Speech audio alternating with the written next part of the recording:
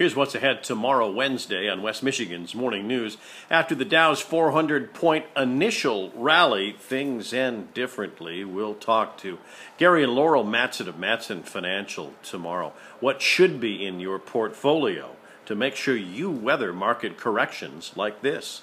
Also on the program, as we get ready to head back to school with our kids, how much more will it cost you this year? John Irwin, president of Huntington Bank, with this year's Backpack Index, has some interesting information about your kids. And also on the program tomorrow, a new initiative with Helen DeVos Children's Hospital when it comes to treating children who need to see more than one specialist. That's financially and organizationally with the help of the Peter Secchia Foundation. Traffic and weather together every 10 minutes. We start tomorrow morning with Brett Paquita, Rick Alvin, and me, Steve Kelly, on Wood Radio.